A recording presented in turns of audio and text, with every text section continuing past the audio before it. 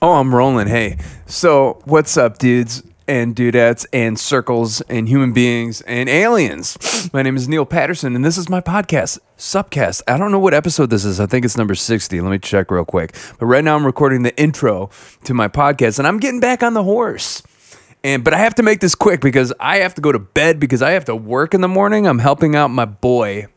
I know this guy, Ron, and we scoop dog shit. And that's what I've been doing for a little supplemental income.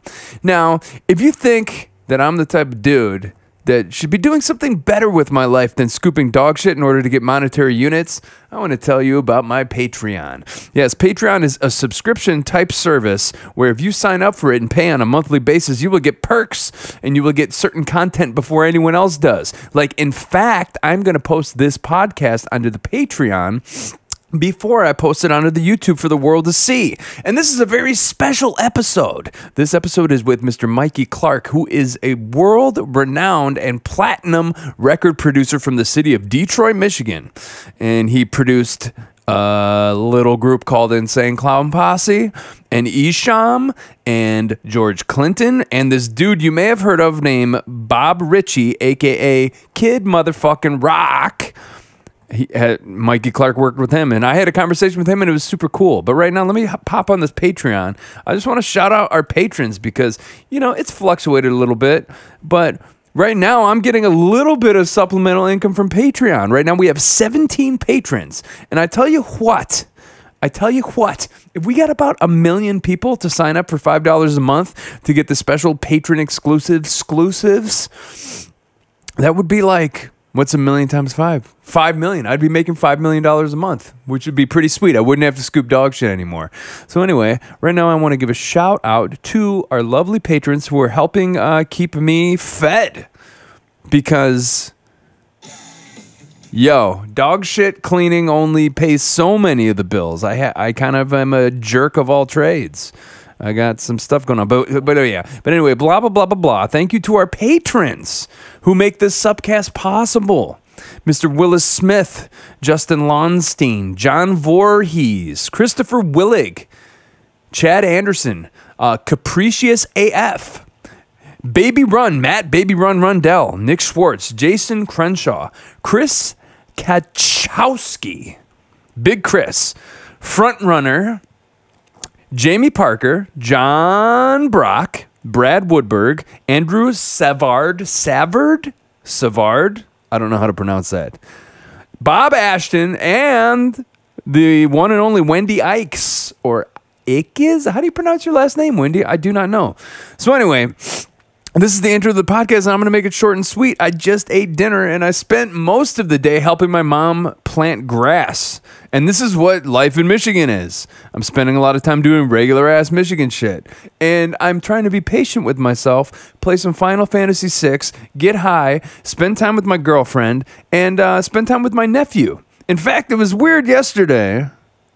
I spent about a half an hour throwing a lawn dart into a tree to try and retrieve a Frisbee, one of those, like, Frisbee that is made out of the stretchy material that, you can, like, bounce it and throw it. You know what I'm talking about? It's, like, made out of some sort of material. It's a Frisbee that you, like, throw in the pool, and it floats. It's very lightweight.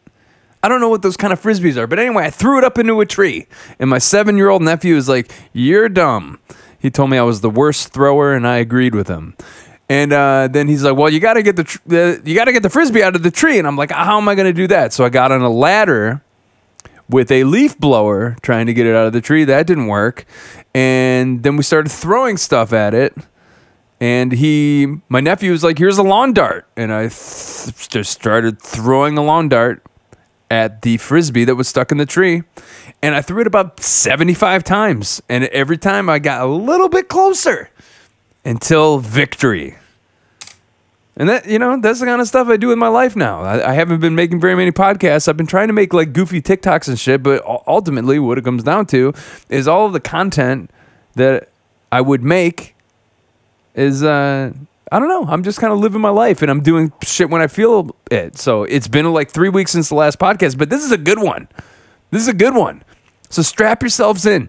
This is the fucking Mikey Clark interview. And according to Mikey Clark himself, this is one of the first interviews he's done in like almost a decade. And he did it with your boy, me, Neil P. And also, another weird thing is happening. On Friday, I'm taking a plane and I'm going to New York City to sing for Reagan Youth again. Yes, Reagan Youth, the legendary New York hardcore punk band from the 80s. They keep hiring me to be their singer. And I think we might do an album. I don't know what the fuck is going to happen. So life is weird. And shows are coming back. And people are vaccinated. And there might be a tour in the fall. There might be a show on 4th of July. I'm going to sing for Reagan Youth on Saturday, May 22nd in Tompkins Square Park, right by the old A7 on the Lower East Side of Manhattan. I mean, it's getting weird. I'm starting to travel. Starting to do regular shit again. Some of these podcasts might be back in the van again. Remember when this podcast was a van cast? Yeah, that might come back. So these are exciting times. I'm thinking maybe I can stop taking the antidepressants. Or it's one of those things that's funny, though. It's like you're on antidepressants and then your life starts getting good and then you're like, oh, I don't need to take these anymore. And then you stop taking them and then you realize that the antidepressants were like your only window into happiness. Or who knows? Maybe like it was situational. Maybe that depression and maybe my terrible mood and all that shit that happened when I got back on the drugs in December of 2020. Maybe all of that was situational. Maybe it didn't really have to do with the chemical imbalance. Maybe I just was like really fucking miserable being in a COVID prison. And maybe now that I'm getting out of that COVID prison, I don't need the pills. Or maybe I should just continue to take the pills. I don't know. I'll discuss that with my psychologist and my significant other and my mother. And, we'll have a little powwow about it. But anyway, I'm blabbing. Going to New York. Sign up for the Patreon. If you enjoy this podcast and you want to support me and you don't want me doing terrible shit like scooping dog shit, if you'd rather have me just making content full time instead of having to do menial manual labor in order to pay my bills, then consider signing up for the Patreon. You help me and you help yourself because I'm getting back, baby. I'm gonna give you that good old content. I got a bunch of interviews set up with a bunch of very interesting people, and we're gonna learn about life together. We're gonna open doors and we're gonna close doors, and then we're gonna walk downstairs and then we're gonna walk upstairs and I'm going to go watch that show Invincible that features the voice of J.K. Simmons because from what I hear, it's quite a good program on Amazon. So yeah, everything's fucking weird, but I think life is sort of in a weird way getting back to normal. So these are exciting times. My mom is still alive. COVID didn't take her, and she survived a whole year by herself in a house, by herself with nothing but her dogs. And I'm back in Michigan, and I'm trying not to eat pizza every week. But damn, Jets Pizza is good. Okay, so that's it. Let's get to the fucking interview. Here we go. This is the Mike E. Clark interview. I'm Neil P., and this is my podcast.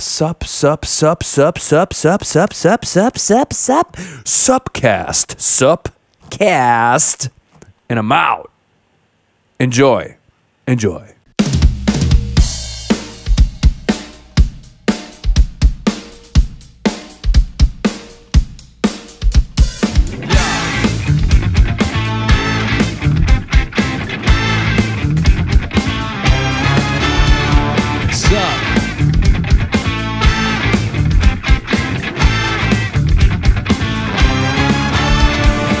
So is this the new studio? Yeah, new control room. Hell yeah! What's the name of the new studio? Funhouse. Still Funhouse. The relocated Funhouse. Yeah, in the woods. Funhouse in the woods.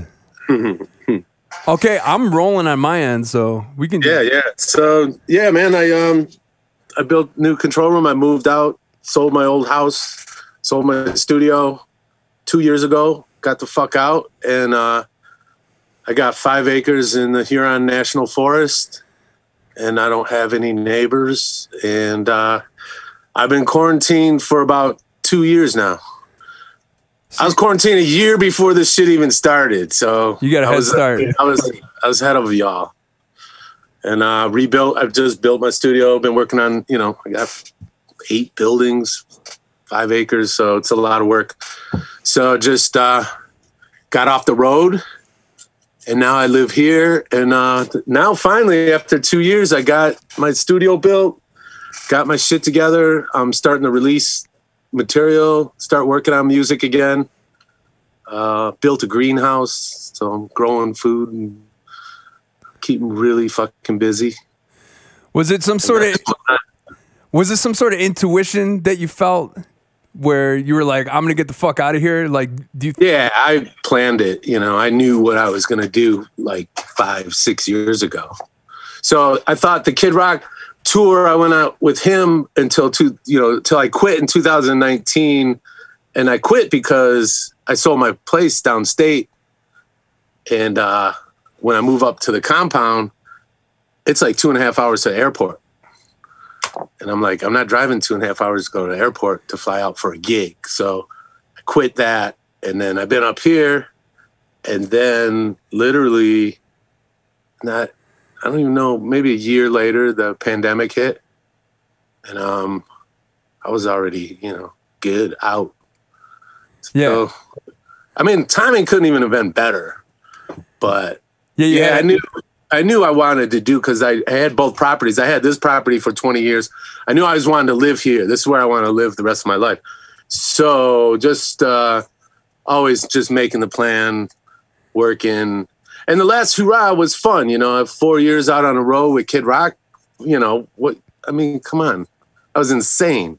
And you insane.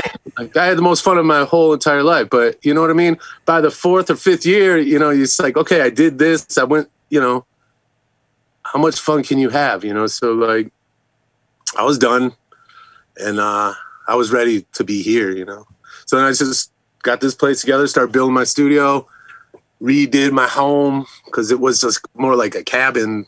So I got it all insulated, new roof. So that took a lot of time, and then built a greenhouse, and then got a wood shop, art studio. So now it's like literally the last 6 months, I'm starting to get back into the studio again, making tracks. Plus I got a whole back catalog of shit for the last 25 years. Yeah. Unreleased stuff. And so been archiving, going through that stuff. I got like thousands of old cassettes with rough mixes. So I've been going through that. I got a huge record collection, going through that shit, CDs. Just after you move all this shit, then it takes a couple years to go through it. I still got like 2 storage units full of shit, So, this has been my full-time job for last 2 years, but it feels good now. Like, my studio's up and running. Everything's like, I got everything I need, sold a bunch of stuff that I didn't need, took that money, bought stuff that I want. And I feel like right now I'm starting like a whole new book. Yeah, dude. Not even a new chapter. Like, yeah. That's all. I'm writing a book. I'm starting to write a book, which is going to take me a year or two to get it all down. I'm going to get that written. But now this is like the beginning of a new book, really new life. But super excited, That is exciting. And yeah.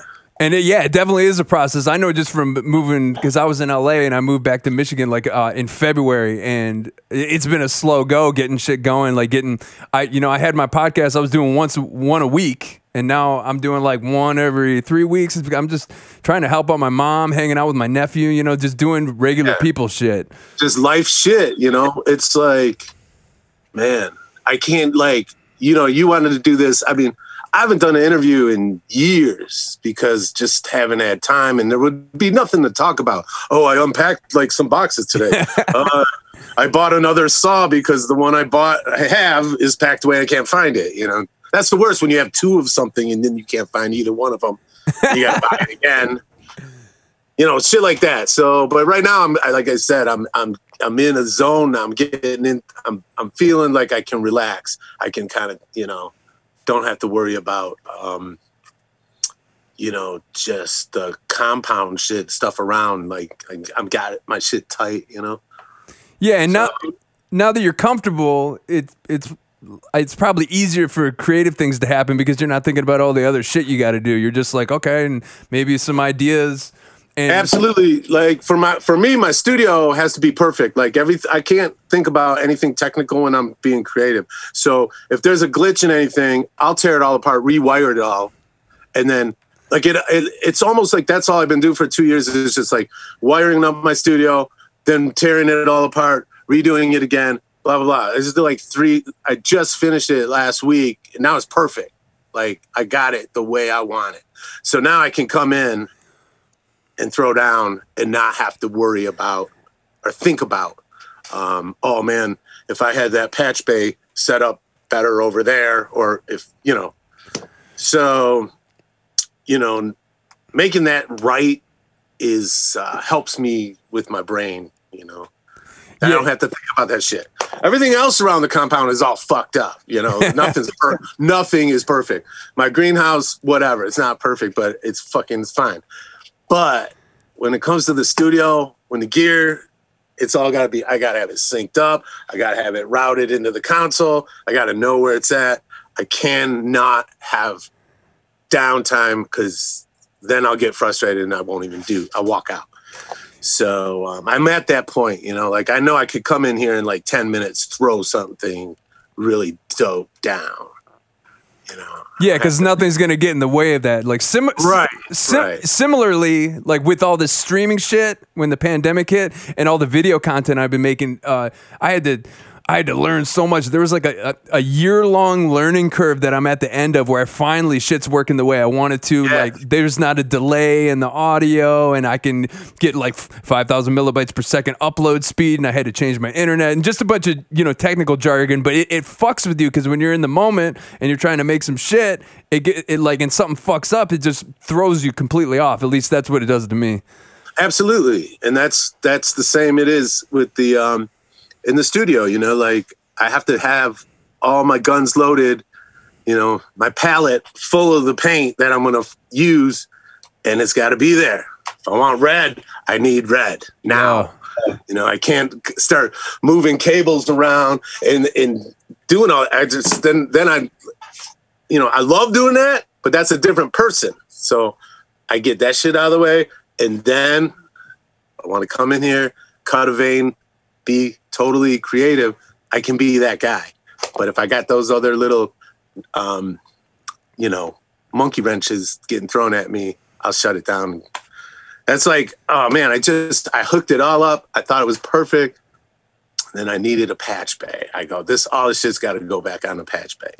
So then it was like, it's crazy, but now I feel so good that I know I can move forward. So, but all that time I've been doing a lot of stuff, cataloging old material. I put out a bunch of CDs just the last couple months, just getting the feel of it, getting the website up. And then, man, I just want to keep creating, put new records out. Started up my old techno label, Pulsar Recordings, which I left off in 97. So I just put out a new 12-inch, well, it's not actually 12-inch, it's digital, but a new EP, put that out last week. So I got that going. Then I got the Mikey Clark stuff going, and I'm going to start writing for people, start throwing people. A lot of people's often asking me if I got tracks and shit, and I'm just like, I ain't got time, don't have it right now. But now is the time where I think I can maybe get into some of that, the flow state. Well, real quick, like let's rewind a little bit. I'm here, and because I didn't even introduce you, man. I'm here with the fucking legendary producer, weirdo, eclectic, fun guy, Mr. Mikey Clark. Detroit legend, and yeah, dude, we've known each other for probably like a little over 15, 16, maybe even 17 years at this point, but it's it's been a while. When I first fucking met you, I remember our mutual friend Sterling invited me to your birthday's on Christmas every year, and you would at the Funhouse you would have like a jam session party on your birthday, and I remember just Because when I was a little kid and I first started smoking weed, I was like 15 years old. I was listening to like Carnival of Carnage and Ringmaster and stuff. This was in like 94. And so those records changed me in a way. Cause I'm like, wow, like you can be super fucking creative. You could be funny and you could be really weird and do something with it. So I was super inspired and yeah, the shit was fresh as hell. And I remember listening to Carnival of Carnage with my friends, smoking weed before school and rolling on the ground, laughing our asses off because we thought it was the funniest, weirdest shit we ever heard. What was that? Was Bugs on My Nugs on that, or that was on Ringmaster? That was Ringmaster.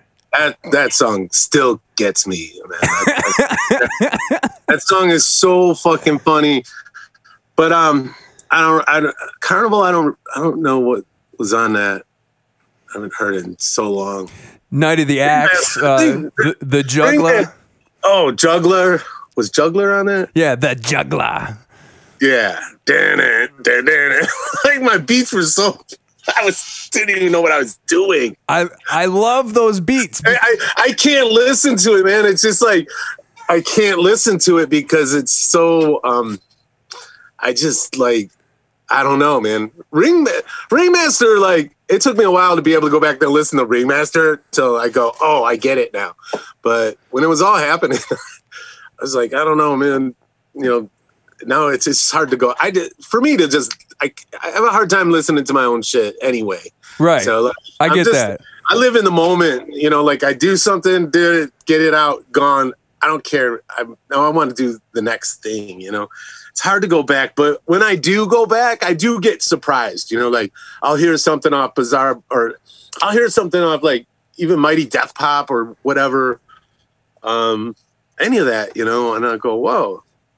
If I can step outside of myself and listen to it, I can appreciate it a little bit more. But when it's you who did it and then you're listening to it, you just hear into it too much, you know. You're not hearing it so much as the whole song.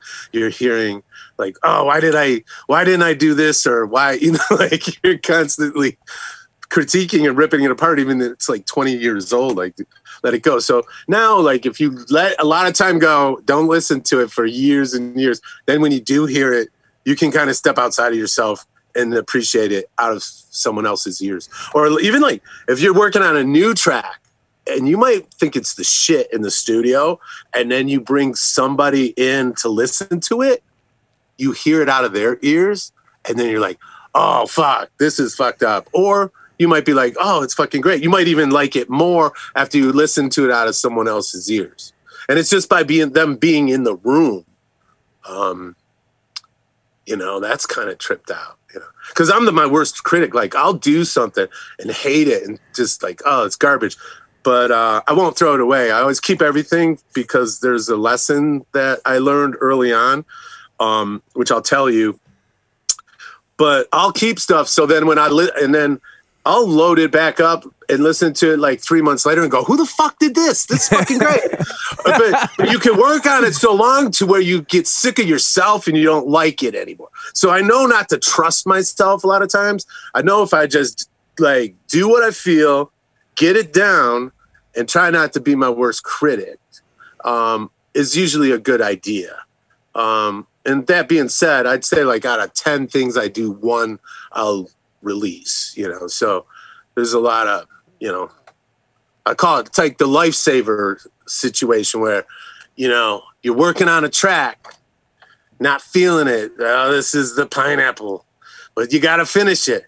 And then the next track you do, this is the green one. Finish it. Then next one might be that cherry. Right. So you got to go through the whackness. You might do like 5 sucky ass tracks, but don't beat yourself up. Just say, okay, I'm doing a sucky ass track. But go through the motions. You know what I mean? And that's how I kind of work. And sometimes you go back to those tracks that you think suck while you're working on them, and then you're mildly surprised. You're like, oh, no, that is really good. Or it might be, you know, better, you know, a lot better than you thought it was. Or a lot of times you'll listen to it and you just like horrified how awful you are, you know. or can be. So, but like the thing why I don't throw anything, like I'll be working on stuff for the most part, I won't throw it away. Was I had Dead Body Man. I was living in an apartment in Royal Oak back in 94. And I just had a little bedroom, and I had my stuff set up in the bedroom. That's where we recorded Two Dopes Fuck Off EP. Right. But also Terror Wheel was done right around there. Anyhow, I had two S1000s or S1000, whatever. And I did the track, The Dead Body Man. Like that fucking sick ass track. And I remember I got so sick of myself and so sick of what I was doing because I was working on for few hours, whatever. I'm tired. I'm going to go to bed, right? I fucking, on the S1000, if you hit the power button to turn it off, because I was just going to shut this shit off and get rid of it. I push the button in. I'm going to power off. Goodbye, Dead Body Man. It's gone. It wasn't called that. It was just a track. And then I had my finger pushed in, and if you on the S1000, the early S1000, the first Akai sampler, one of the first, if you push the button in, if you let go, the power goes off, right? But if you push the button in and you pull out and push back in real quick, it stays on. So what I did, I'll never forget this. I push it in, and I'm like, and I'm holding it there, and I'm like, maybe I should just wait till tomorrow morning and listen to this shit. So I went, ba-bam, and it stayed on. Went to bed. Woke up next morning, hit play on the fucking sequencer, and it's like, dun, dun, dun, dun, boom, dun. And I was like, holy fuck, I was gonna toast this. That might be the fucking freshest beat I ever did. And I was like, seriously? And after that, I was afraid of myself. I said, okay, fucker, do not throw anything away. Like, even if you think it sucked, because usually you work on something for like an hour, 2 hours, whatever. It goes like this. Yay, it's great, it's great, it's great. And then you start getting tired of it and sick of it, and then you think it sucks. Yeah. Usually that always happens to me. So I have to learn when to not listen or trust myself. And then, I don't know. That's what happened. Yeah, I feel like similarly, it reminds me of sometimes you get a live recording of a show that you think was a total piece of shit. And I know from being in the band and playing gigs, but then you like listen back and you're like, oh. And you're like, it's not that bad. We were on point that night. You know, so many times, like I would go see my friends, you know, because I was recording a bunch of bands like Trash Brats. I'd go see them all the time. And I was such a fucking fan, you know. They would do an amazing show. And then after the show, I would run backstage. And I'd go like, what the fuck? That was fucking amazing. And they're all like salty and like, that was the worst show we ever did. Yeah. They go, this is horrible. And I go, what the fuck do you know? I was right out in front. I heard it. I was there. I'm the fan. No, and I couldn't believe like how they, you know, and I'm not saying every trash person. I'm just saying it's happened like maybe once with them, but other bands that were friends of mine, you go back, you thought they did a kick-ass show. Everybody got into it. And the band, from their perspective on being on stage, maybe their fucking monitor wasn't right or whatever the fuck. They missed it. You know, they missed the they didn't get it. But like you said, though, you go back and listen to the live tape and you're like, wait a minute. That was pretty good. So I think your worst critic, especially when you're performing, you got a lot of things coming at you. Yeah. You know, you got a lot coming at you. And, it's hard to, judge yourself. I mean, it's not hard to judge yourself. It's easy. Easy as fuck. Sometimes I think we beat ourselves up a little bit too much, you know, or take ourselves too serious or go, okay, whatever. So what? I fucking missed a chord. Who cares? The audience didn't matter. And then you're going to bitch at the whole fucking band because somebody missed a chord or something when it doesn't really fucking matter. Nope. So then you're going to wreck your night because you're mad. I mean, I've seen this time and time again. And then everyone's all pissed off, salty, but fucking hurt feelings. and then really what the fuck for? And then you missed the moment. You didn't get to enjoy something that anyone would kill to be up and do, you know? It's like years. It's like years of my life was me just fucking finding a reason to be pissed off every night about us not getting something in the green room, or fucking the drive being too long, or, you know, just having a really negative spin on everything. And I think what it comes down to is being aware of that perspective and that whole grass is greener thing, and trying to put yourself in other people's shoes and think about, like, hey, you know, we're in a band on the road, but we're a small band and not a lot of people give a fuck. But dude, like, there's years of my life where all I did is drive around and play music, and that's the shit. But the whole time I was just like, we should be bigger. We should be doing this, you know, and like being salty about it. So I spent years just being a salty motherfucker, you know? Yeah. And, you know, it comes a time, man, you got to enjoy that shit. This is all we got, you know. We'll be dead soon, you know? This is it. Today is, you know, it's, you know, this could be the last day, you know. So I live that's how I live every day, you know, as a gift. I'm lucky to be here, and every day I get up, man, I'm happy, and try not to beat myself up.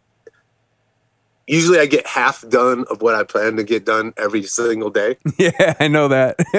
But I don't get mad at myself. I'm like, oh shit, why didn't you get, like, I just think I try to do too. I think I'm going to do all this stuff. I got big ideas, you know. Right. I'm going to build my cabinet. I'm going to build this, like, you know, I'm going to get this painted. I'm going to and then I get like literally a half of it done.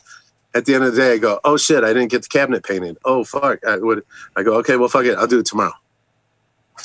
So, and that's something I've been trying to be nicer to myself and more patient with myself lately. It's like, dude, you're just a dude, and you're trying your best, and you know, you haven't taken over the world, and you probably aren't going to. So just chill the fuck out and quit telling yourself you suck all the time. Right. You know, you have to, like, you got to live in the moment. You got to enjoy whatever you're doing, whether you're just walking, you know, through the woods or whatever you're doing. You kind of just need to be there for that. And any task you're working on, and not go into don't think about the past. Don't get into the past. Don't make you depressed. Stay out of the future. You're going to get anxiety like a motherfucker. Whenever you get, that's how I check myself. I'm feeling anxious and all this shit. I'm like, where's your head?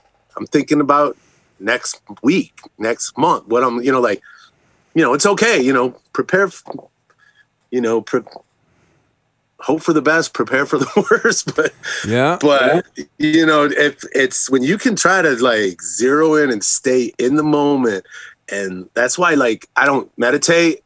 I want to. I mean, I should, but that's why meditation's so great, because it gets you out of your head. You know, sometimes it's like, you know, it'll wreck you. You know, if you're all up in your own head, you know, it'll fucking make you crazy, and it'll just bum you out. So I don't know. I live in the moment. Yeah, and that's something. When my dad died, I started going to therapy, and a gratitude is something that my therapist, and I still have a really hard time doing it, because as grateful as I am for all the cool shit that I have, I'll still find 9 things that I'm like, oh, I wish I had this, or if only I had this, and why don't I have this? I deserve this, but I'm really trying harder these days to be mindful, live in the moment, and just be like, I'm looking around right now. Go ahead, dude. Well, the older you get, you know, that comes into play, you know, if you're lucky, you know, it should, you know, but that does come along with age, you know, where you start to mellow out, and you're like, okay, maybe I don't need to freak out about this shit that doesn't really fucking matter. Yeah. Or take everything so goddamn personal.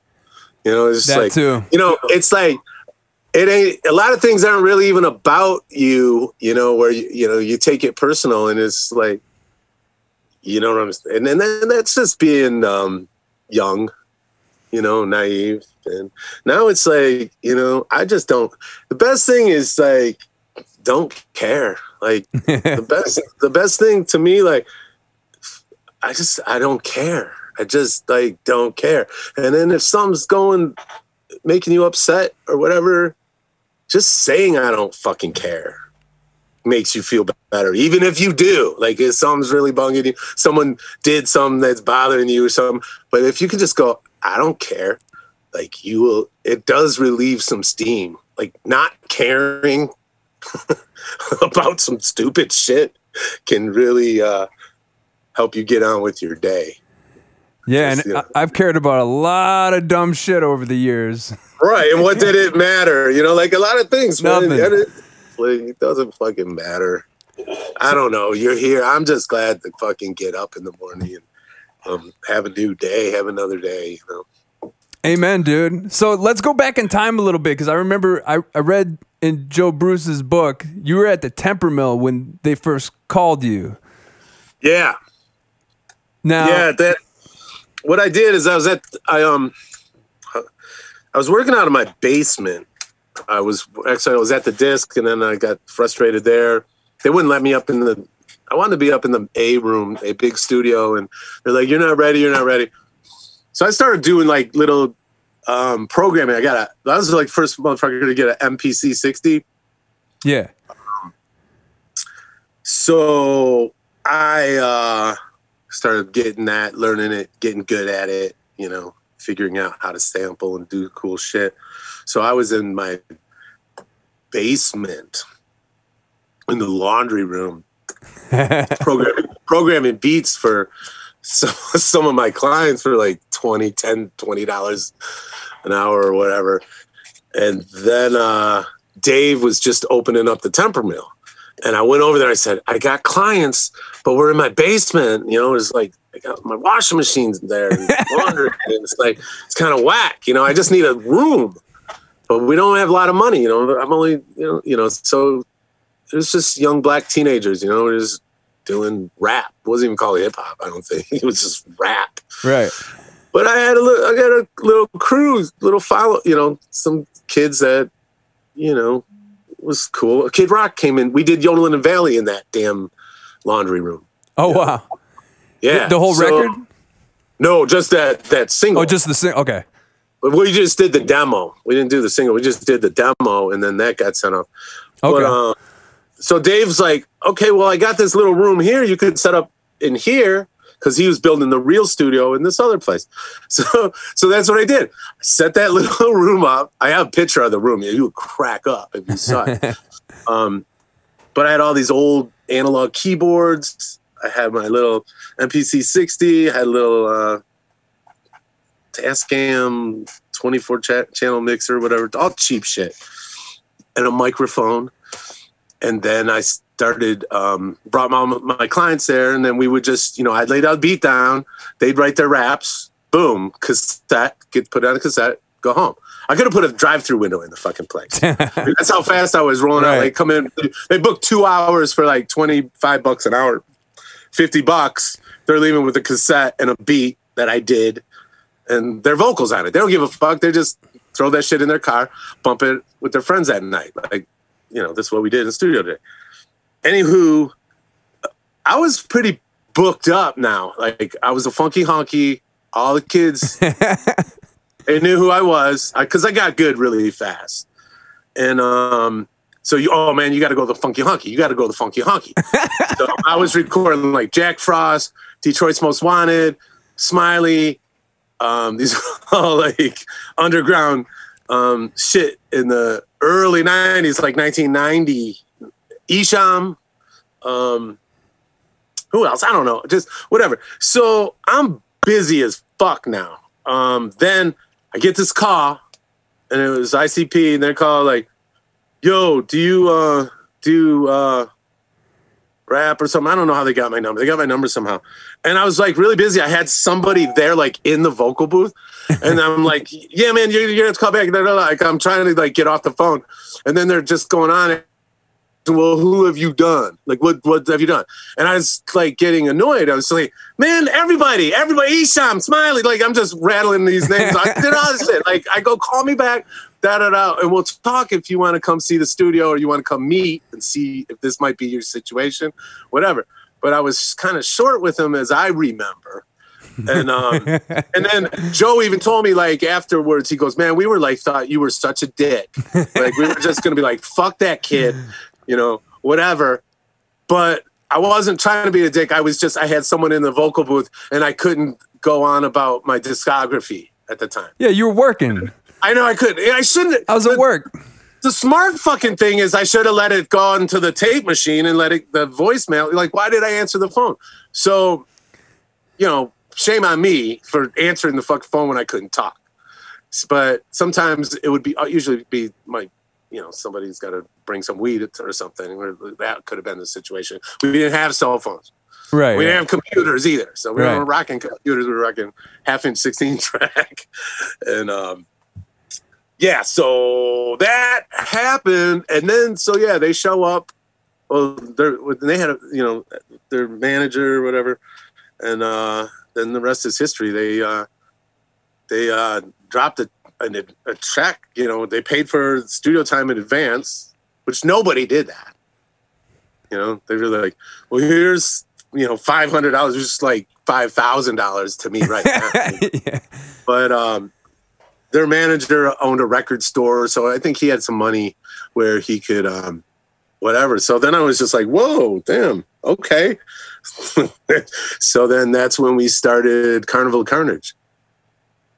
And yeah, and that was the beginning of it, you know. Did it get to the point when you were working with Joe and Joey where it became almost like you just blocked off your entire life and just don't? Yeah. Well, what would happen with Carnival Carnage, like we would all work on it together. Like, you know, we would be in the studio working on it together. And it was kind of, and then what happened after Carnival Carnage? Was it Ringmaster? There was no EP, I don't think. Then Ringmaster, we did Ringmaster. And then I ended up moving my, because I hired this girl, Laura Grab, to be my assistant because I was getting slammed with clients. And instead of turning the money away, I just hired Laura and she could take the night sessions. So she was doing some of the stuff, just easing my baggage, you know, like maybe if I couldn't be there, she would, and it was kind of cool. Well, anyway, I was getting hammered with the studio bills. It was costing a lot of money to just rent that space out at the Temper Mill. And it would seem like I was working too much, working a lot, just kind of to pay what the rent was. And it was just hard to keep that up. So Laura, and I got really frustrated and I'm crying to Laura, you know, it was after, you know, Prince Vincent, his boys got in a fight in the studio. And I was just like, I'm fucking done, man. I can't do this. I can't do it. I'm not making any money. I'm working my ass off. And she goes, well, why don't you just move all this shit in my basement? She had a place right on Saratoga in Ferndale, like literally 3 blocks away. Right. I'm like, what? So she goes, yeah, let's go look. So I get in the car, I go look at her basement. It's fucking perfect. They had a fireplace in it. You know, it was perfect. I just throw up some black fabric, bring my machines in here. We're good to go. And she goes, you don't have to pay me anything. Dope. She goes, just let me use the gear. Cause she was into, she's still making techno records to this day. Laura Grab, look her up, but I haven't seen her in 20 years. But anyhow, so yeah, man. So I did that and man, then it was on like Donkey Kong. I was like, making money, you know, not a lot, you know, just ghetto money, you know, just, it was a lot for me. Oh yeah. But I'm just saying, you know, $25 an hour adds up when you're a fucking punk kid and, you know, whatever. It's better than anything. So especially when you got good. And that's when we did Ringmaster. And then we had a little more, it was just a better vibe in that studio. So Ringmaster was done there, and then that shit started blowing up. They started selling out venues, like, and that was crazy. What was the question? I forgot. I think I ran over you. Well, I was just saying, and $25 an hour does add up, especially if you have no overhead. So that was really cool of her to give you that space. That's the shit right there. Oh, dude. Yeah. And we had so much fun you know, her and I would make $300-400 that night, and then we would just go to Myers at like 1 a.m, 2 a.m, and we would just like Christmas. We'd buy fucking habit trails. We'd go, fucking look at those hamsters. Let's get hamsters. Like we would just buy random shit and then we'd put it in the house, or like just. It was so crazy. It was crazy. So that was some good times, you know. But then, you know, we did Ringmaster, and then what happened was they're like, hey, Mike, you know, we got a show at the Ritz. You know, they just released Ringmaster might have been out. I don't know. It must have. So they go, we got a show. Will you come? Will you come? I'm like, yeah, I'll come. Because sometimes they do shows I won't even go. Right. So I go, yes, I promise I'll be there. So it was in Roseville. The Fraser and Gratiot was the Ritz. It used to be a bowling alley. It used to be the Rare Cherry. And then there's a grocery store. So the parking lot was just massive parking lot. Prior to that, it used to be a Kmart. So anyway, it was called the Ritz. Bands would play their heavy metal bands and whatever. Oh, yeah. So ICP were going to play at the Ritz. And I used to live, when I was a kid, I lived like right behind the Ritz. So my whole life, that was my hood. So I'm like, fuck yeah, let's go. So I go by myself. I'm late for the show. I get to the parking lot. I get to the Ritz. Sea of cars. See a whole, like all the way to the grocery, like cars I couldn't even park. And I'm like, what the fuck's going on here? There must be something going on here. There was some other thing over there. I go, there must be something going on over there. Had no idea. Park, get out, and it's just crickets. There's thousands of cars, but there's no people. So that's scary, weird. Yeah. There's no people. And I'm walking through the parking lot, all these cars. I'm like, where are these people? Why are these cars? I get up there.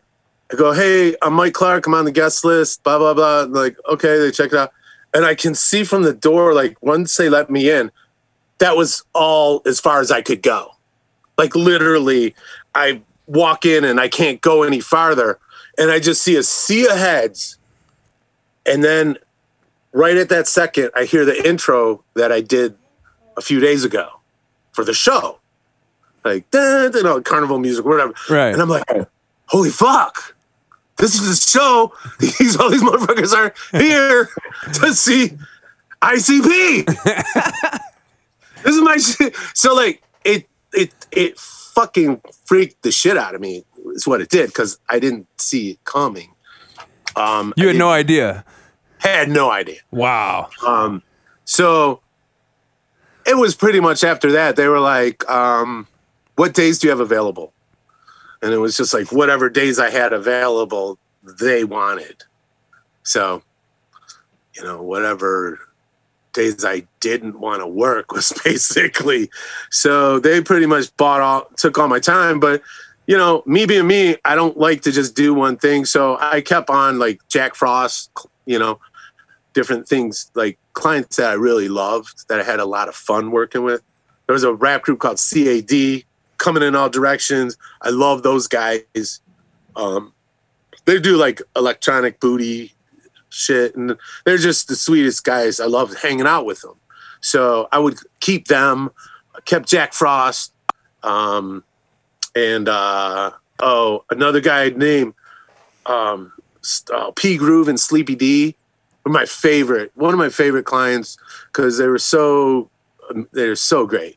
I think that record's going for like $500 on Discogs right now, if you can find it. But but that was it, you know. Right after Ringmaster, it got serious with the fans for them, you know. And then that was how then we just kept doing it, you know. What came after that, I don't know. Beverly Kills or something. I don't know. I think Kills was the EP after Carnival. Yeah, because then it became like they would release an album, then an EP, then an album, EP, which was perfect formula. And I think that's what Esham was doing. So I think ICP just like learned that from Esham. So while can you hear me? Oh yeah. Okay. I just hit my keyboard. While you do an album, right? While your album's out working it, you get in the studio and do EP, that doesn't take that long. Then that sets you up for your next album. It just was genius. And our EPs were amazing. Like Terror Wheel was such a great EP. The Cotton Candy, Tunnel of Love EP was amazing. And it was so much fun doing the EPs. Once you got done with the album, then the EP, you wouldn't really take serious. Let's just fucking do an EP. Yeah. And the EPs were always, since we had that, just like, oh, fuck it, this, always had another like vibe to them where they were a lot of fun. That Cotton Candy EP, Tunnel of Love EP was had the most fun making that. Because you just go get crazy. And I bought all these porn records from this shop. They were like from 1960s porn records. And there was like 5 of them. I got the whole catalog. And super rare. And the stupidest, it's just, I guess people would play these at parties. And it's just like people having sex, but they're just way too loud, talking all the time. Like, oh, baby, saying all this stupid thing. Like, nobody would say if you were having sex. You would never say anything like this stupid shit. But it was the 1960s, and it was like outrageous, I guess. But the records were hilarious. And when we would put a lot of that shit into the Tunnel of Love EP, and we just laugh our fucking asses off. And then we do Riddle Box, which is that's a masterpiece. Like that record, it's one of my favorite ICP records. Agree. We just knocked it out. Like boom, knocked that shit out. Like it was nothing. Then that started getting attention. That's when we got a record deal. We got a deal with Jive, and that was interesting. That whole thing was interesting. And then, what was after Malenko? Malenko was after Riddlebox. Malenko. I have a really funny story about Malenko, how that happened. Well, Joe's like, okay, we're going to do the next record. He goes, we're going to need some tracks. Because now at this point, I was like, I can't have you in the studio when I'm making tracks. It's going to go a lot better. So like on not Ringmaster so much. They were there pretty much on Ringmaster, but on Riddlebox, the EPs, all that stuff. Malenko, I was like, get out of here. Let me do the track. Here's the track. Pick out which ones you like, and then we'll work from there. Because I can't have anybody breathe. I seriously, if I was going to work on a track right now, I wouldn't want anybody in the room. I just can't. It's like masturbating in front of somebody. I guess I can't do it. Like I feel that. See what I'm saying? It's just like that's what it feels to me. It's like I can't work like that. It's hard for me. I have to be alone, which I've figured that out. So Joe's like, give me some tracks. So I say, okay, go in my studio, and I knock out. I just knock out like 5, 6, 7 tracks, like all at once, like within a day or two. And I put them on cassette. I said, come pick up the cassette. We always put it in my mailbox. He said, come pick it up. And then I call him next day. I go, which ones do you want to work with? Which ones did you write to? Which ones are you writing to? He goes, all of them. Dude, I'm writing to all of them. I'm like, what do you mean all of them? Because I did them all kind of the same. Yeah. Which that would make sense because they all fit together. And then that's when it all blew up in his head. And he got the concept of the whole thing. So most of the songs on Riddlebox or on the Great Malenko, which went platinum, we had no idea that would ever happen. We're done. Literally, I did those motherfucking tracks all using the same, like, it was just cookie cutter. I go, okay, this is an idea. this is an idea. This is another idea. This is an idea. So I just wanted to do like as many ideas as I could to see which idea he liked. Then we would go with that. And it was like, he liked them all. I still have a copy of that cassette of the beats that I did. And I think I used like a, S1000. What did I have? Korg M1, a K1, like these really cheap sound modules, right? That you could break up the MIDI and get like 8 sounds out of them. So like if you did MIDI channel 1, you could put a bass. MIDI channel 2, you could put a piano. MIDI channel 3, but the sounds were so, I don't know. I think the best thing I had was maybe a wave station, but I think it was I still have it. M3R was made by, who made that? Who did the M3R? But it was one of the first multi-timbral synth rack mounts. So like, yeah, that thing cost like $800, but I could get 8 different instruments out of it by just assigning different channels. Okay. So, I was broke. So all I had was like my drum machine, and I could have 8 sounds. So that's like a whole band, really, And that's how I did a lot of all of Malenko, in my basement.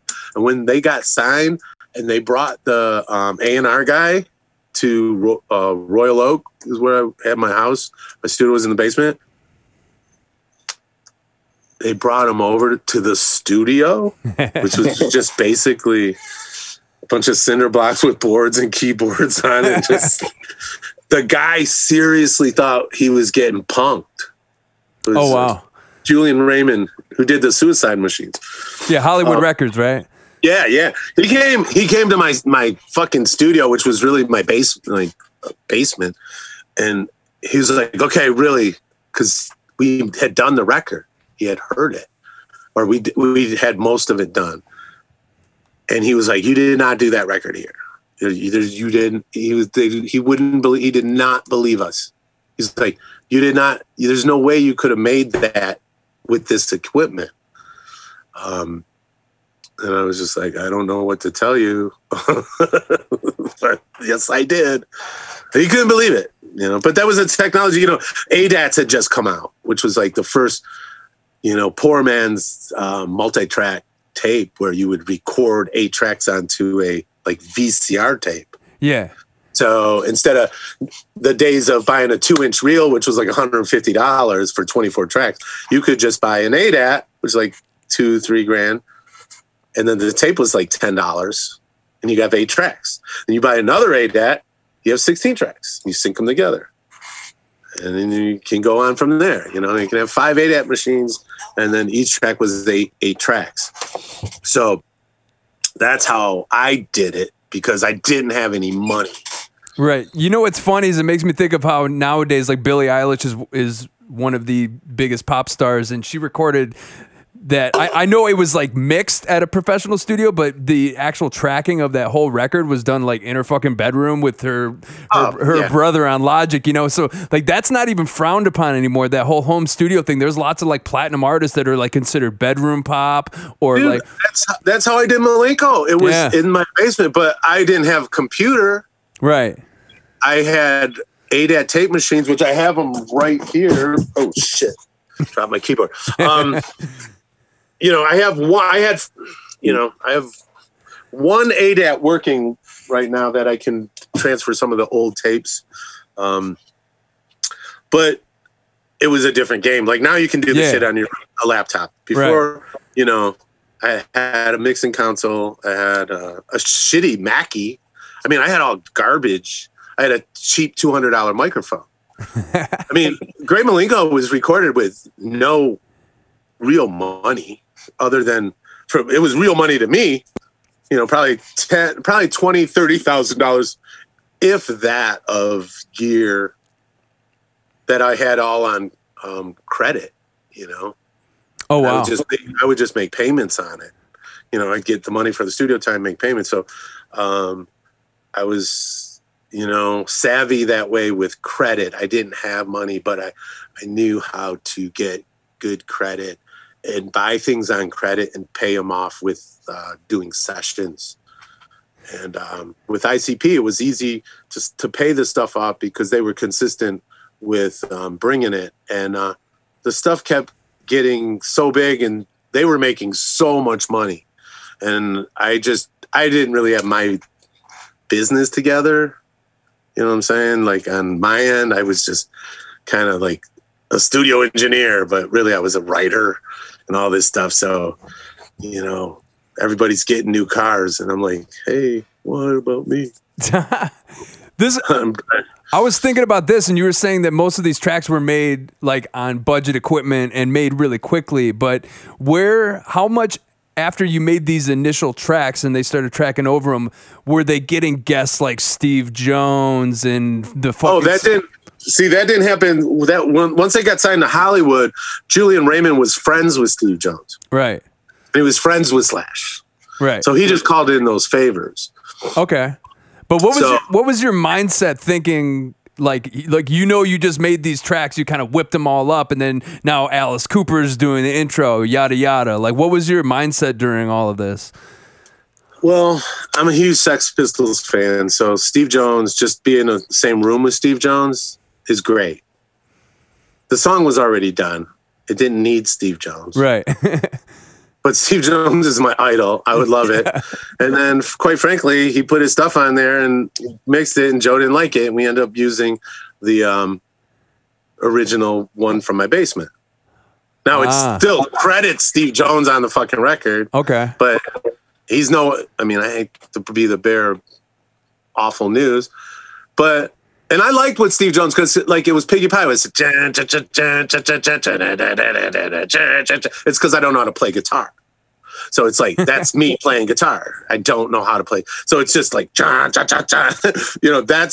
Piggy Pie. Steve Jones, which I have his tracks, he put a swing into it. He added more soul. He went he put like a in it. And it was cool. It was cool, but it was a little more groovy. And Joe being a rapper, and like, groovy. He just wanted, which now hindsight, go back to it. I agree with, Joe. Like, yeah, I guess. But it was just for the name, with Steak. But I think, and then Slash, I'm like, what the fuck we getting Slash? Like, I didn't get it. I didn't like, I was never a Guns N' Roses, like, whatever, they're great, but I don't like great. I like shit fucked up. I like fucking Stooges, Sex Pistols. So you were would you say you were kind of indifferent? I'm like, yeah, fuck it. I thought it was a fucking comedy. I'm like, so Slash is going to be on Halls of Illusion? Really? I can't wait. I got to fly to fucking Hollywood and go to A&M Studios and sit there with Slash. Fuck yeah, I'll do that. What the fuck else am I going to do? So yeah, I went, I was there the whole thing. It was hilarious. Fucking Leif Garrett was hanging out in the studio. Cause he was friends with, I don't know who he was friends with. Right, he was there like every day for some reason. And I just remember, like, I know Leif Garrett like crazy because when I was 14, I had this girlfriend for I was 14 to 16. And she was psycho. And she fucking loved Leif Garrett. She had Leif Garrett posters all over her fucking wall. It was Leif Garrett albums, Leif Garrett this, that. So I fucking hated Leif Garrett. Then the next thing I know, he's now, 15, fucking 20 years later. He's in the green room, and I'm like, I gotta go talk to this motherfucker. And then now he's got the bandana on, he does all his beautiful golden hair's gone good. And he was the coolest motherfucker I ever met. Like, he was cracking me up. Like, I loved him. Like, I couldn't hate on him. And I go, dude, I gotta tell you, you were my worst fucking nightmare when I was 14, 15, because my girlfriend was so fucking up your ass. And she would just try to make me jealous with Leif Garrett posters all the time. And she go, and the dumbass thing he says, he's like, yeah, I probably fucked her. I'm like, bitch, she was 14. That's weird. Well, he would have been fucking 15, so I guess it could have been okay. Oh yeah, he was a teen heartthrob and all that. So okay, so it was like, dude, it was David Cassidy, Leif Garrett, blah blah blah, all that shit. But so that was 1997, I guess, and we're staying at the Roosevelt Hotel, which was fucking amazing. We were there for like 3 weeks. Is that the one that Richard Ramirez used to live at? I don't know. It's where like the I Love Lucy show, I think, was recorded at the top of it when they moved to Hollywood. Who else stayed there? Eartha Kitt used to fucking play in the lobby. Oh, wow. The place is just super famous. It's right across the street from Chinese Man's Theater. Okay, right there on Hollywood Boulevard. Yeah. Oh, dude. So come on, man, dude. That was just so amazing. Like staying there, and then we got to hang out with. We met the Cottonmouth Kings. They weren't called Cottonmouth Kings back then. They were called Cottonmouth. Yeah, that was just it, Cottonmouth. But they had to change the name because there was a bong company called Cottonmouth. So when they actually did their album, they had to change their name to Cottonmouth Kings. Pretty sure. But so we met with those guys because they were friends, because some of the guys were in a band called the Humble Gods, which were on Hollywood Records. Yeah. So these kids were LA kids all day. So, and they were huge ICP fans. So they fucking take care of us. They're just like, oh my fucking God, you're fucking, and I'm like, what? Like, what? They're like, oh, you're fucking Mikey Clark. I'm like, who knows that, but they did. No, they did. So they they would take us out, man. They took us, they fucking took us to the Charlie Manson murder house, Sharon Tate's house one night. Middle of the night, we're driving around to go, we're going to take you somewhere. We pull up and it's the house, the fucking, where the heinous murders happen, and they're like, you know where you're at? I go, it looks like the Sharon Tate house. Please tell me. And they're like, yeah, I gotta get us. It's just scared the shit out of it. But they would take us to cool shit. They took us to a swap meet, a Mexican swap meet, like the flea market, and I bought a Chihuahua. But those guys were so cool. We would go to parties up in the Hollywood Hills. So those guys were great. Brad from Cottonmouth Kings and all those guys. But they were just kids, at that point, Yeah. Interesting, and they really did good for themselves. So I love those guys. Yeah, they started there's a whole OC kind of subculture that I feel like they're so good. Like their tracks, they're just so good. Like they're really great, I'm really proud of them, man. Proud to know. That's dope. So yeah, you go from the laundry room to next thing you know, you're in Hollywood getting paraded around and hanging out with Slash and shit. Yeah, so that was kind of interesting. Very interesting. I couldn't believe, first of all, I couldn't believe Hollywood Records, which was a part of Disney, was picking this project up. I was like, this doesn't make sense. How is this going to work? Do they know what they're doing? Because we were doing so well in Detroit. It was just like, I don't think they did the research. I think they said they could see the numbers that we were moving, or they were moving. I wasn't moving shit. They could see all that. So they're like, yeah, we got to sign these guys. But the reality is, when that record came out and the top notches at Disney got whiff of it, they pulled that album the same day. It got pulled off the charts. So the record we worked so hard for was canceled. The day it came out, it got canceled. So, because Disney couldn't fuck with, I don't know, listen to Great Malenko. You could probably figure it out. Yeah. So they couldn't fuck with it. So Joe calls me literally ready to commit suicide. He's devastated. And he's like, everything we worked for is over. It's, we're fucked. We don't have a record. We don't have a label.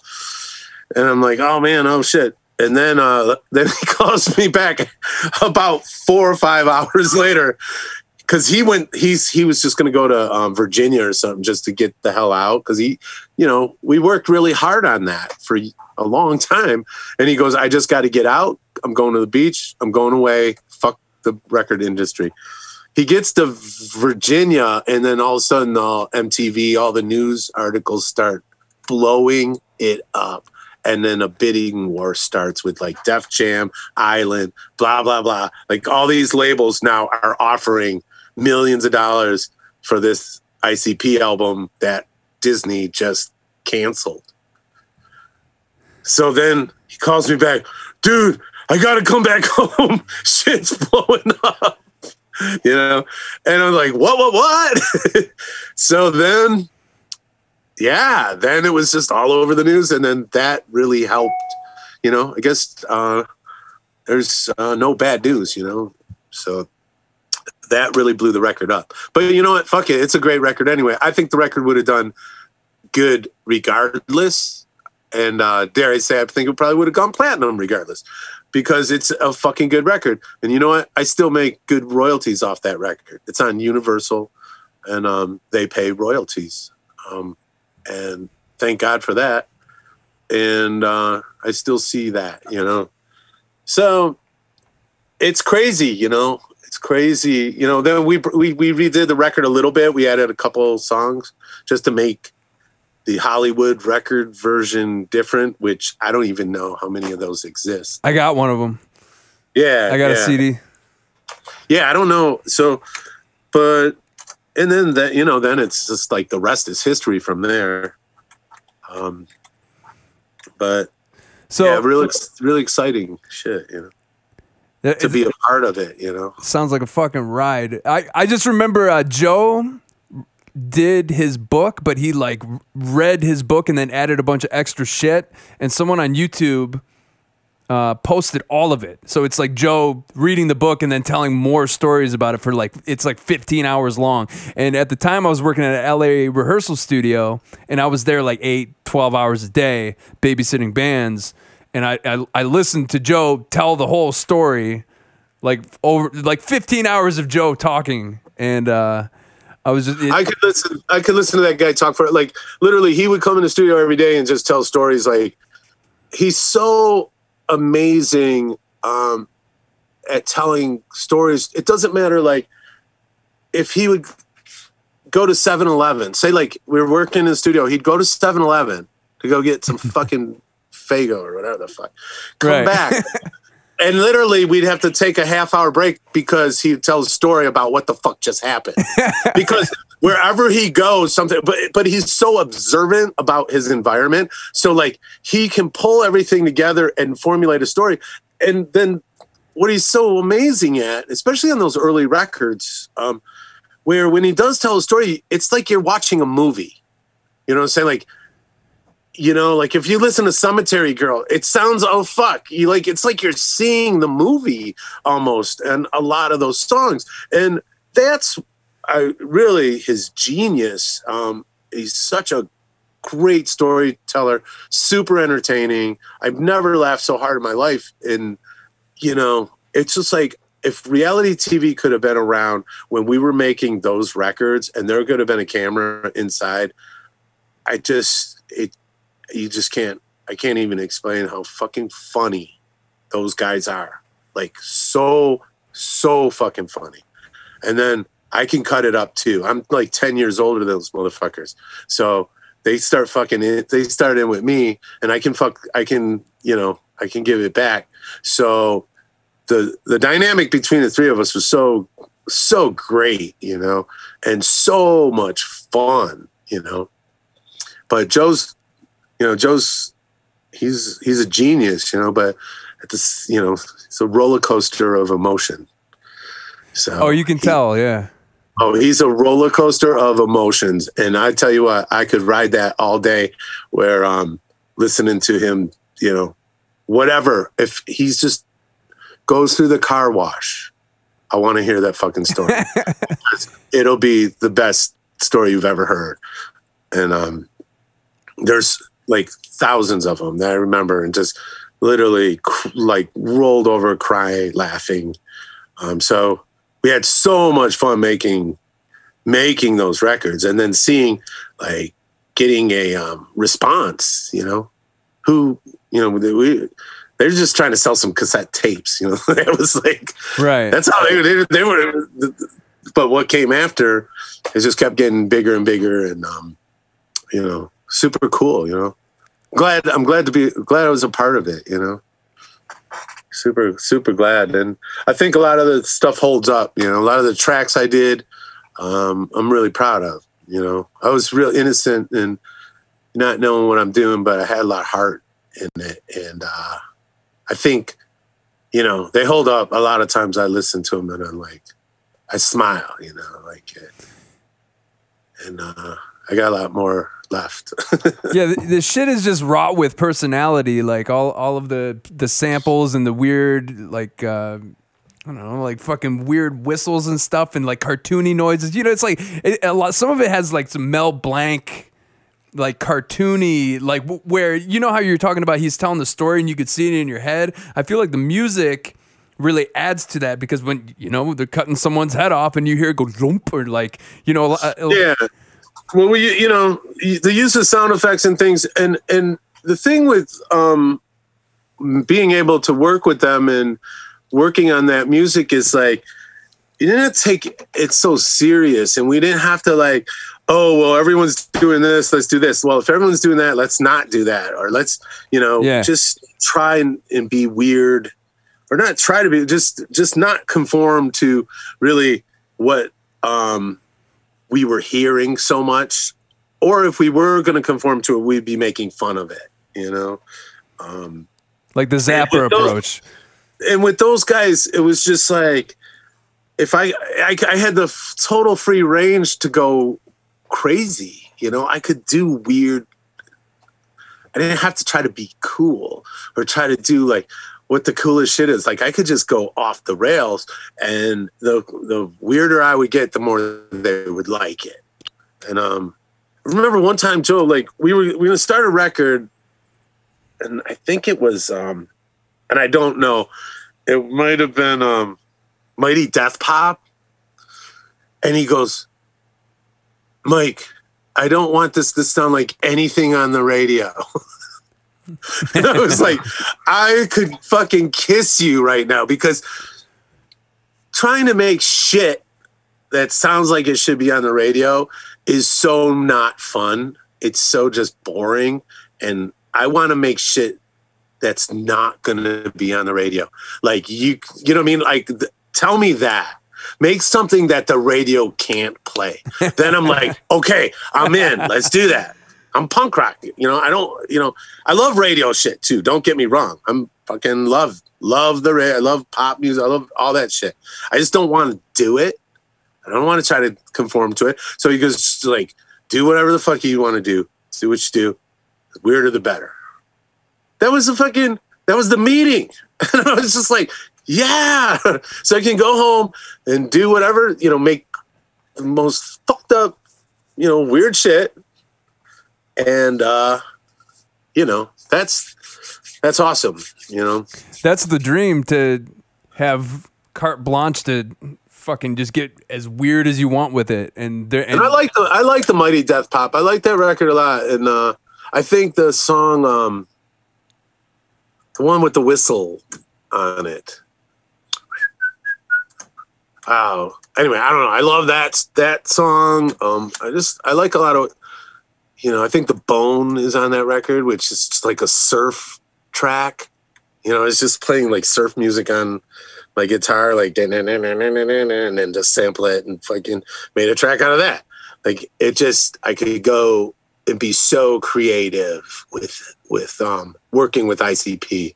And the weirder, more clowny, more fun I would have with the track, the better it would be, And then Joe, they're just genius. Like, they could hear it, and he'd already have a story. Like, before the tracks even, I'm done playing it for him, he already had the whole story mapped out in his head of what it is. And it was match made in heaven, for the most part. on a lot of that shit. It was like magic. Felt like, you know. Yeah, and I think it comes through. You were saying that you're not opposed to radio shit. Now, I'm gonna ask you a question. I don't know the answer to this, but that Kid Rock song where it's Warren, is it Zevon or Zevon? How do you pronounce that dude's Warren name? Zevon. Warren Zevon. It was Where Was the London? Yeah, and then Sweet Home Alabama, like the mashup. Was that your idea? Well, I'll tell you what happened was actually Joe from ICP always liked that song, Where Was the London? Yeah. And I kind of forgot about it. And I was in what I would do, like I'd get up in the morning, I'd drink a cup of coffee, take a Vicodin back then. I've been there. Just one, it's just a warm hug, coffee in the morning. And I had to go to Kid Rock's studio because I was helping him out with his album at the time, right? So he lived out in Clarkston, which is like an hour from me. So I get up in the morning. I'd usually work in the studio. Then I'd get my shit together and have to be out at his place by noon. And I get up early. So I get up, and if I go work on a track in the studios, a lot of times, like I have my iTunes library connections, like 20,000 songs of like amazing shit from the 40s to, 2010. And I'd put it on random, and I'd just look for something that would just inspire me, and that fucking Where Was the London was like hit, like dun, dun, dun, dun. And now normally I don't sample shit anymore because I don't need to. I mean, I like to sample, but and a lot of times I'll listen to something and I go, oh, I like that they used a B3 organ. They used this type of drum. They used this type. I'll listen to something for the instrumentation just so I can stay focused into a particular. I go, I'm going to make a song that has the B3, has like those instruments. Right. Do you understand what I'm saying? Because you need limits. If you're going to like paint a picture, you can't have every fucking color. So like a lot of times I'll listen to songs, like if I wanted to do whatever kind of type of music, I'll listen to what the kind of production that I like, that I'm feeling. Well, anyway, that fucking played, and I go, oh, fuck. And I go, it's too good. I have to sample it. So I sampled the first bar, like, dun, dun, dun, dun, dun, dun, dun, dun, dun, dun, dun. That's all I took, right? Right. Then I found I did the drum beat, that ta-da, ta-ta, ta-ta, and I added the drum beat with the had that little thing going. And then the snare I used was actually the snare from Beat It, I think. Oh, nice. Michael Jackson snare, but I didn't take Beat It snare. I used the snare from the drum machine that Michael Jackson, but I didn't even know that. Bob told me that like years later. He goes, that's the Beat It snare. I'm like, no, I didn't know that. So anyway, it just so happens, like, because that's from a Lynn drum, I think. No. DX drum machine, I think. Anyway, that snare. That's why Bob loved it. He loves that fucking snare. Anyhow, I do the fucking track, right? And then I put it on CD, and I'm just kind of coming out of my morning coma while I'm driving. I'm driving to Kid Rock's house. I get to exit 91 where his shit's at. I'm going to work. And I had the fucking CD in my pocket. I put Werewolf Bite on it because I bit Werewolf the London. Yeah, you bit it. If you sample someone's shit, it's called you bit it. I know, yeah. So I go, oh, let me hear this, because I kind of forgot, like, what, I did it like an hour ago. What did I do? I put it in there, and it starts in my car. It's like, and I'm like, holy shit, this is fucking dope. So I was kind of planning to do that track for a gathering, because the gathering was coming up. I go, well, this be a great summer fun gathering song, because they would give a song away for free at the gathering. Yeah. Kids would come and they give them a free CD. So I go, oh, this could be the free CD. Maybe. I had it in my pocket. So I'm in the studio with Kid Rock. We're working on a track that I did, this piano track that I did. And I forget who the producer is. He did Green Day and shit. He was there. and I'm we're working on the track that I did, this piano song. He leaves the room to go make a sandwich. I'm getting bored. Bob's on his laptop. I go, Bob, you want to check this out? And I never play anything for Bob because he never will give you your props. Like, I could play him the fucking Stairway to Heaven and he'd be like, oh, it's really long. Like, he's just the guy. He's that guy. He's just not going to give you your props. So right. I never play him any of my tracks. I don't want to bore him, whatever. I don't even want to get dissed. Like, if I like my shit, I know I like it.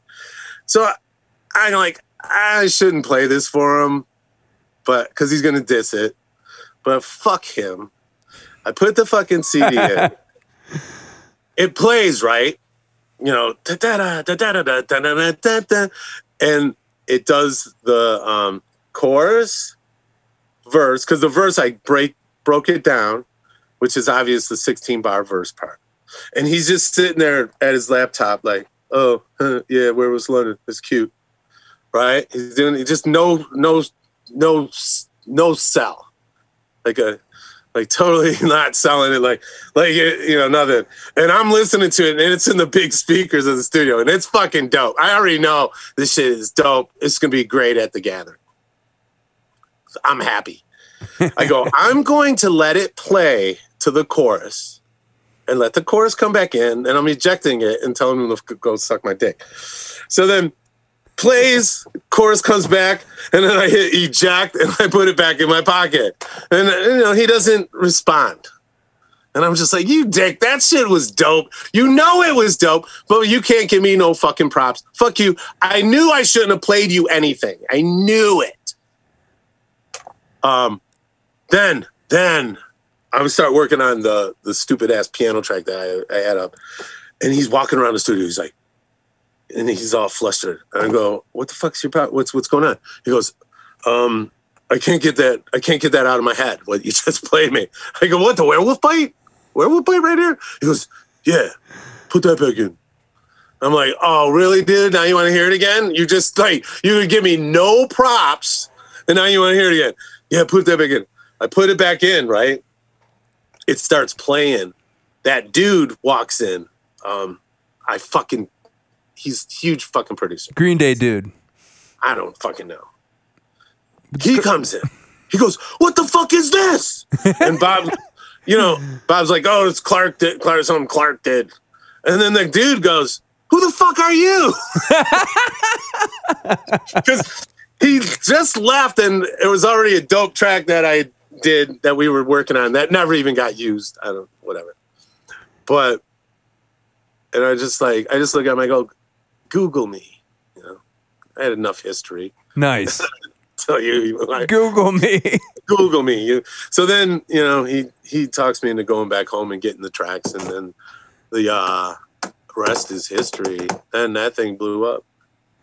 Yeah, dude. Real quick, when I was working at a catering company in Shelby Township, when that song broke, that's whatever summer it was, I forget what fucking year it was, and every single white girl working at that place smoking menthol cigarettes was just dancing and be like, we were trying funny things. But, like, I haven't heard that song in, like, years because, since I quit the tour, which was in early, I don't know when it was, 2019, late 18, I don't know what it was. Right. But it's been, and I just heard it up here in one of the bars because, the quarantine, we nobody's been going out, but went someplace and it played. And it was so fucking annoying. Like, I couldn't do, I literally, I had to, like, get out of there. I couldn't listen. It's like everything about it just, like, I don't know. I don't know what about it. It just sent me through the roof. Or I just, like, I gotta get out of here. I can't deal with this song. So, but going back to, you don't want to listen to your own shit, even if it's just a bite. Yeah, but anyway, so what happened though? How the Sweet Home Alabama thing came out? Like, so when I put the CD back in, Bob's obsessed with Sweet Home and Leonard Skinner and Sweet Home Alabama. He's obsessed with that shit. Of course. So I put that shit in, and he's walking around, and he's taking it in, and then he picks up the guitar. He's like, this is the same fucking structure as Sweet Home Alabama. Like, what? And then he starts playing Sweet Home Alabama on the guitar over it. And I'm like, oh my God. Oh, and also immediately, he started doing that. Like, he's walking around the control room the second time I put the CD in. And like immediate, because how he writes, he scats. He scats right to get, and then figures out how to put the lyrics into the rhythm, because you kind of get your rhythm for how your cadence, or where you want to hit your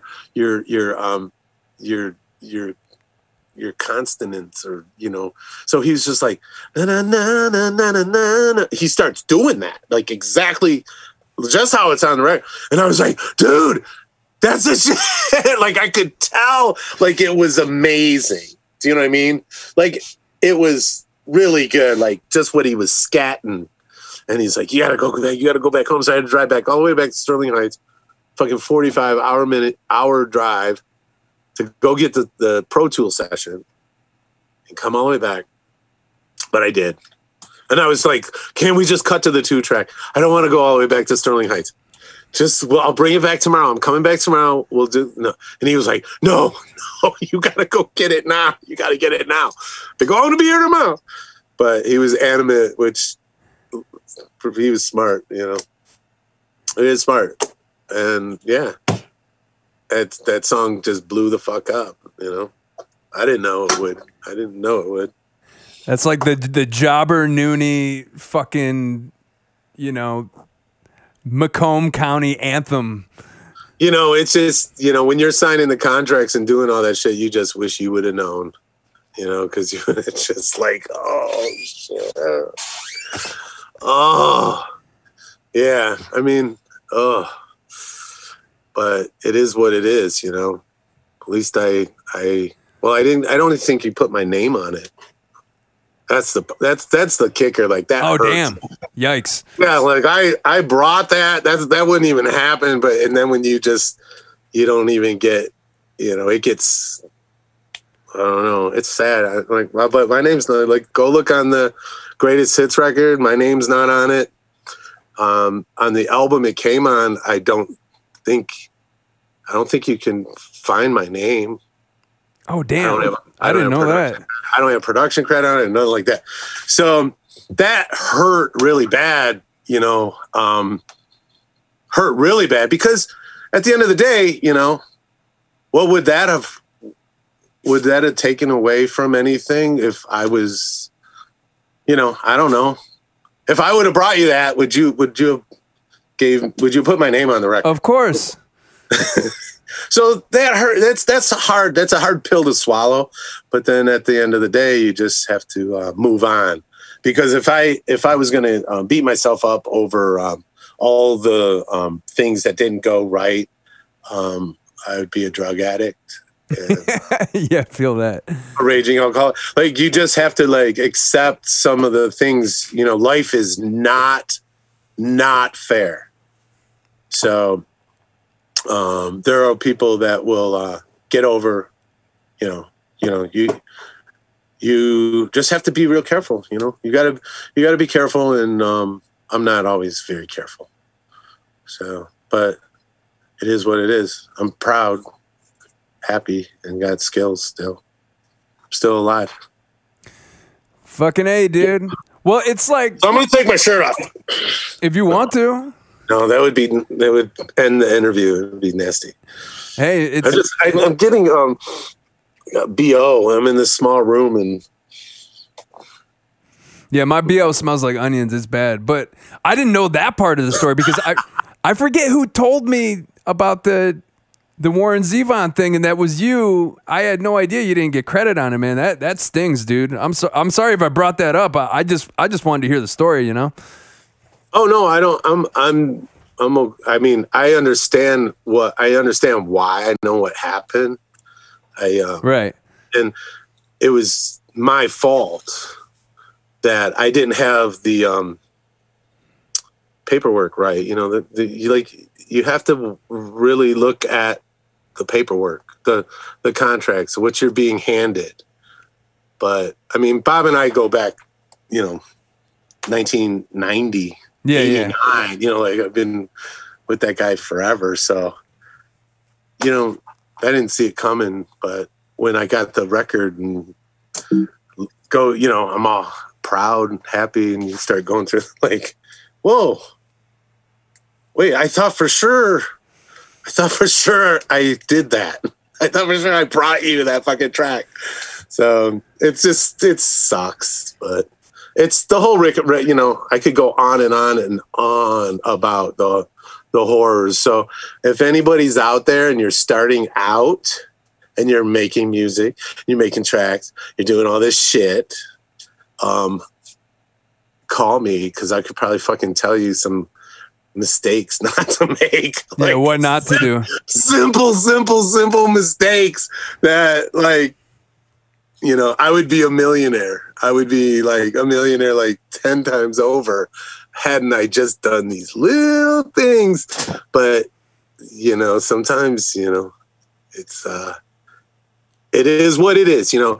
And all those guys in Motown, like, you know, a lot of those cats, you know, my story's not as bad as a lot of people's story, you know. So I did okay, but, you know, a lot of people that just made some phone calls did a lot better, just because they were more savvy with how to manipulate artists or, you know, creative people, where, you know, it's coming from my heart. You know, I'm not a attorney, you know, and they can get you, boy.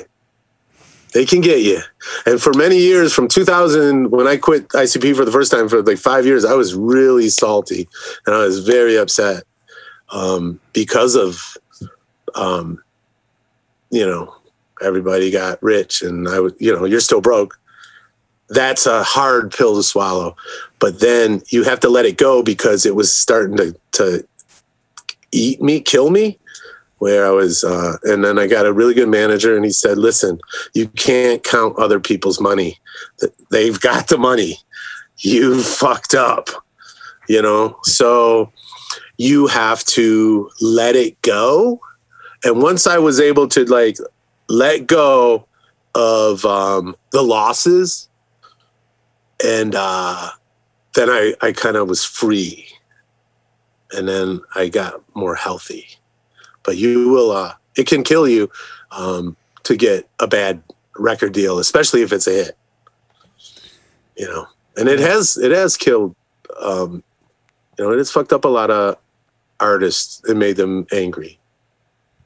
Van Morrison, like that Gloria story with, or Brown Eyed Girl story or whatever. Like, it goes on and on, way before me. That cats who have been, you know, writers, producers, or whatever,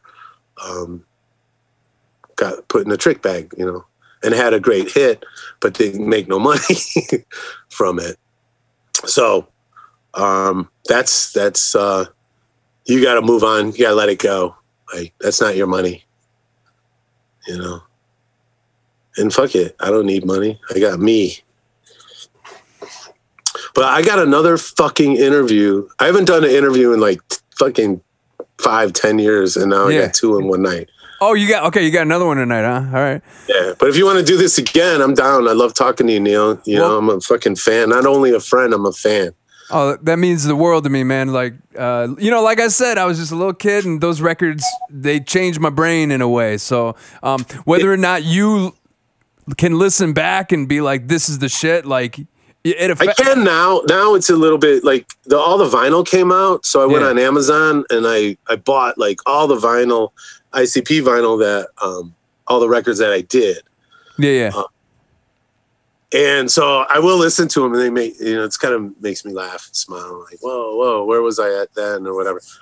Plus, I have, like, you know, tons of archives of stuff which I'm going through. So I want to put some remixes together, maybe do another murder mix. I released a bunch of shit on MikeClark.com that I did, which is cool. And so I'm glad to get back in the studio, have all my stuff hooked up, and got a lot of ideas, and I got a lot of stuff in the can still that I'm excited to go through, you know. And so going through all my archives, you know, I've got thousands of CDs. I've been finding Downtown Brown CDs. From probably the first day you've given it to me. So, because I keep everything. Like, if anybody gives me a CD, I have it. It's in the archive. So, dude, I think I found like 5 or 6 Downtown Brown CDs. Oh, I was always floating shit your way because yeah, well, I have them, like, and it's so funny because like I did like a couple months ago. I did all my cassettes, like all the boxes. It took me like 2 weeks to go through all the cassettes, figure out what I want to deal with, what's garbage. And now I'm at my CD phase. And so it's funny, this finding those CDs, which I'm excited about, and checking those out. Then next is my 45. I have a 45 collection that's just like insane, like all punk rock 45s. They're worth like a lot of money. So I'm going to probably get on, you know, eBay or Discogs and start fucking selling this shit. I got Misfits 45s and, you know, shit's worth like a lot of money. Oh, yeah, damn, yeah. So I'm gonna sell that shit and buy crypto. You know? I'm doing the same thing with my comic books. I found all my yeah, dude, crypto fucking. What did it hit today, man? It tanked. Oh man, I was cracking up. Bitcoin went down to like 43,000 or whatever. Oh, that's like that's big. Ooh, dude, it tanked so bad, and it's cracking me up because I don't have much invested, you know, in any of that. But what I did invest, I doubled my money. Well, there you go.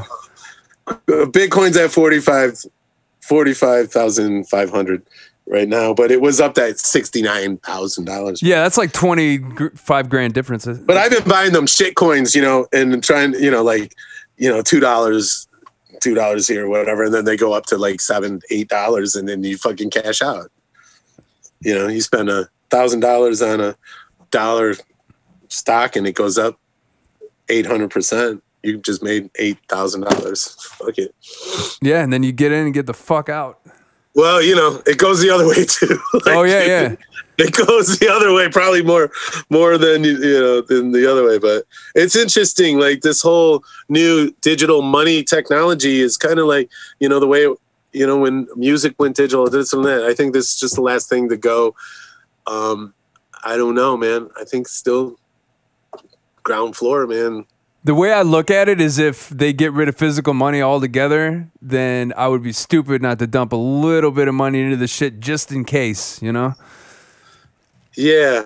Yeah, it's crazy. Like, my friend Tommy was trying to get me to buy into some crypto like in 2017, you know, and it was like, I don't know, $8,000 a share. And I just like, or not even like $3,000 a share. I just thought that, like, that's too much money to spend. Yeah. Now fast forward, like last month, it's $69,000 a share. I'm just like, God damn it! If I would have fucking thrown $5,000 at it, I'd be fucking. It's hard to look into. But you know, that's shoulda woulda all the time. Because I guarantee if it would have hit 20,000, I would have sold that shit. Yeah. So I probably would have kept it till it went to 60,000 anyway. So. But anyway, it's back down today. But it's a roller coaster, man. Well, it's fun, but it's great talking to you. And yeah, if you want to do this again, maybe check back with me in like 6 months, because I know a lot of things are going to change around here. I'm going to have a lot more music that I'll be excited about. Yeah, I want to hear George Clinton stories. I could talk to you for like 4 hours and shit. So. Oh my God, that's a whole nother book, dude. That's what I'm saying. I spent like 3 years with that guy. It was so much fun. That's what I'm saying. I fucking love him so fucking much. I learned so much from him. I could go, oh my God. And that was kind of before, that's way before Kid Rock hit. That's kind of before, you know, that was 92, 93, 94. That's why when the ICP stuff was starting to happen around, you know, Detroit area and stuff. But, oh my God, I have some funny fucking stories. Some great stories. I'm with it, man. I loved him, and it was the dynamic between us was really hysterical because I didn't know a lot about, you know, I was just a punk kid. And I think he liked that because I didn't, I wasn't in awe of him thinking he was this god that he was. Right. I just didn't know. I was just doing my thing and programming beats with him. He just fucking loved me. He really, really took on to me. And now looking back at it, I go, wow, what an honor. What an honor to have somebody like that fucking thinking you're the shit, you know? I have to rethink that, you know? But yeah, but it's good to be back. You know, like I said, it's like I haven't done an interview in probably 5-10 years, and I hadn't really wanted to. I haven't really had anything to say. But I love you, Neil, and love you, man. You asked me a while, so I go, you know what? This would be fun to talk to you, and I'm sure we didn't get through half of what you might have wanted to talk about. No, but it's great because I feel like every time I do one of these podcasts, I get a little bit of nugget of inspiration, and with this conversation, like more specifically, the not being salty and the gratitude thing. It's just it's cool when I talk to people that I respect that are a little bit further ahead than me in life, and they're just like, yeah, you got to just let that shit go and don't beat yourself up so much. It emboldens my sense of me wanting to do that for me. So I appreciate those nuggets, man. Well, you have great talent about, you know, you have a great talent that a lot of people don't have, and you have to really understand, and just, you know, just look right now into right. Don't get too far in your head. You know, you're blessed. You know, you Absolutely. You're incredible talent. Like just your live show, just. You're one of a kind, you know, you really are. So, thanks, man. You are, you know, so don't beat yourself up, you know, let other people are going to do that anyway. You know, fuck them. Yeah, dude. I'm just saying, you don't need to do it, you know, be Thanks, kind man. to yourself. It's, you know, it's all you got. And, you know, love you.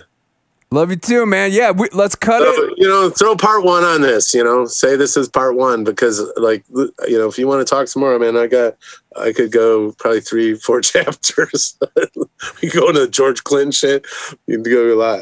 That's what I'm saying, man. I know you got more stories, so I appreciate you being on part 1. And I talked a lot, you know, like I go off on tangents. That's good.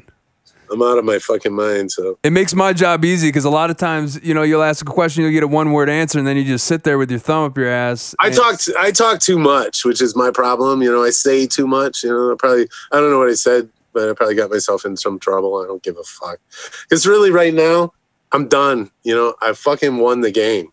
I'm up on my compound. I'm in the fucking National Huron Forest. I'm not going to be going to an airport ever again. I'm not going to fucking be doing shows. I'm not doing nothing. I'm here, right now, doing what the fuck I want, when I want. And I got a greenhouse. I got a wood shop. I can melt glass. I got an art studio. And I got a fucking recording studio. 3 dogs and 5 cats. Like, what else? Fucking That's done. lovely. That's lovely. Fucking done. And you know what? When you get a chance, bring you and your girl up here. I got a cabin. I got fucking 2 cabins on the lake. Get your fucking ass up here. You got any pets? You got dogs? No dogs, just a cat. She has to stay here. Oh, okay. If you got dogs, bring them. You won't want to leave. And we will fucking make noise. We'll record some shit. Yeah, let's get weird. I would love that. Dude, I love making noise. Let's do it. I got a lot of fucking noise makers here, man. Well, yeah, a lot of things. Now that the COVID thing, like people are vaccinated, the fear is dying down. I'm totally with it, man. I'm ready to get the fuck out and do some cool shit. Yeah, we're all vaxxed up over here, so. Woo! Yeah, so. All right, well, Mikey Clark, I'm gonna let you go, but I appreciate this, and I'm looking forward to more stories. And yeah, it's nice catching up. Well, edit it however you want. Cut out all the whatever bullshit. And, Nothing. I'm keeping it all. it'll be like 5 minutes. Ah. So, okay, well, I'm going to go back to the house and get a drink.